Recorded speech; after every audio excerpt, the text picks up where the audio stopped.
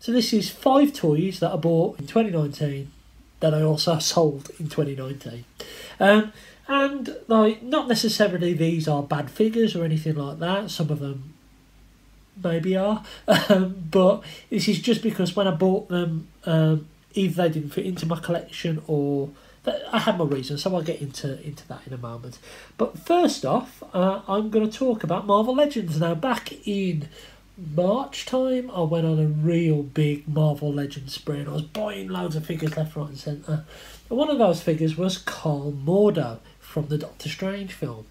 And I think this was a bit of a step too far. Very similar to when I started Transformers collecting again. I was buying everything Transformers related. Really, I didn't need this figure in my collection. I had no connection with the character, even though the Doctor Strange film is great. And I didn't even have I still don't have a Doctor Strange figure. I bought him for £15 and I sold him for £11.50 quite recently, actually. But I did sell his Build-A-Figure part separately for around £5. So I bought him for £15. I sold him for about £16.50 in total. Broke even, roughly. That's kind of the thing. If you bought a figure that you didn't really want, the least you want to do is break even, and I did that. Next up, the Lightning Collection White Ranger.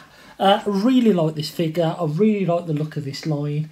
And I bought that figure with the intention to buy more, and I never did. And I've realised that actually, even though it's a great toy line and a great figure, it's not something that I want to explore any further. The only figure that I might get is a Green Ranger, because he was my favourite Ranger when I was a kid, even though I was probably a little bit old to get into them properly. However, I sold him on to my mate Luke at work, who paid me £10 for it, so I made a £10 loss roughly on him. But it doesn't matter because Luke's a cool guy, and at least I know it's gone to a good home. So, next up was a Mask figure, and I've been after this mass vehicle Bulldog for a long time, and I finally got one virtually complete, just missing the missile, for £30. Off someone off Twitter posted. I was amazed. I was so happy when it arrived. I loved playing with it, and then I had nowhere to put it. It was quite a big toy. I've already got Rhino, and it was like, well, I only need one of these things, and Rhino's completely more of an iconic toy than Bulldog is. So with reluctance, I actually sold him on, and I decided to put him onto eBay and actually made 55 quid for him, so I made a 25 quid profit from it, which I was quite happy about. But Mass Bulldog is a great toy, and if you've got space for it, definitely pick him up. And speaking of Twitter purchases, I also picked up a clear plastic Siege Mirage from the 3-pack that's for sale on Amazon. You get him packed with his IDW head and one of the weird, I forget what they call the things anyway. And it was a great figure. It's really cool. Bought it for £22. However, I just think that the standard version is better. And I had no intention of buying the standard version until I saw it, and then I bought it, and I thought, you know what, this is better. So I moved him on.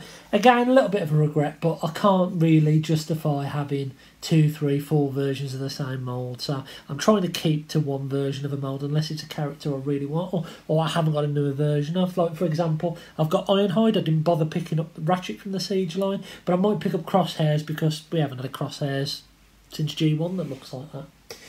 So, yeah, so that was next on the list. Siege Mirage, great figure, whether you get the clear one or the mainline one, but I just preferred the mainline one, to be honest with you. And finally, definitely the most expensive purchase that cost me £68 was Magic Square Optimus Prime. And this is a great figure, it really is, but when I opened the box I was severely underwhelmed with it, simply because it just feels like an updated version of MP10. I wasn't too keen on the matte colouring, and there was bits that are grey that should have been white and all that kind of stuff. And unfortunately his hand was really loose, so I contacted the seller, who basically discounted £17 for me, refunded me £17. Which meant that I only paid 51 quid for him. And basically, when I bought the Magic Square Optimus Prime, I was toying with a TE Prime, and then I realised I should have bought that. So I managed to pick up one of those. I sold on my Magic Square Prime for 69 quid. So I made probably £1 profit overall, but then again I did get the discount on it, so about 18 quid. So all in all, out of those 5 purchases, I spent £138 on them.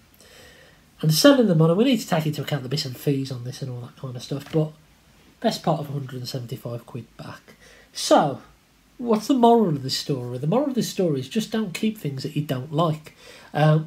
We step back into collecting. A lot of people my age who are watching this video step back in, and really because of monetary constraints, space, time, all that kind of stuff, you can't afford to keep everything going. And you need to keep a rotation going on in your collection, and that's what I've been doing with mine. If it's got sentimental value, or if it fits into key categories of stuff that you want to keep, then that's fine. I mean, I've got some Transformers that are in storage that have sentimental value, but they're rubbish toys. But there's no sentimental value attached to any of them, well, very rarely attached to the stuff that we buy now, especially newer line stuff, third-party stuff, all that kind of stuff. So the moral of the story is if you buy something you don't quite like, don't necessarily settle for second best. Move it on and get something that you do like. Now, let me give you an example. I sold the Magic Square Prime and I bought the TE Prime, and I love that figure. It's amazing, and I'm so happy it's in the centrepiece of my collection just there now. So you can upgrade a purchase that might have been slightly disappointed. Anyway, I hope you've enjoyed this video. It's been a bit different. As I said before, I will be doing my top toys and Transformers of this year. I'll get round to it after Christmas. Anyway, have a very Merry Christmas. Have a Happy New Year if I don't speak to you. I've been Zort Rider, and I'll catch you again soon.